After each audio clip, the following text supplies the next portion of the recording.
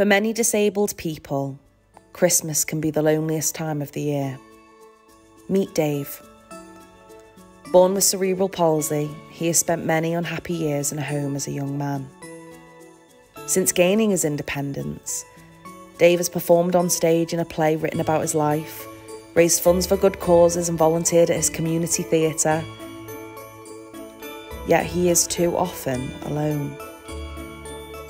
A regular guest at Revitalise, he finds connection and activity, a chance to be Dave.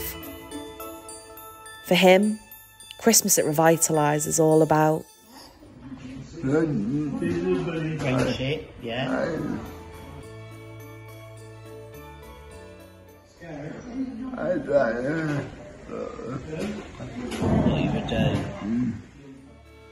Give the gift of joy and connection this Christmas.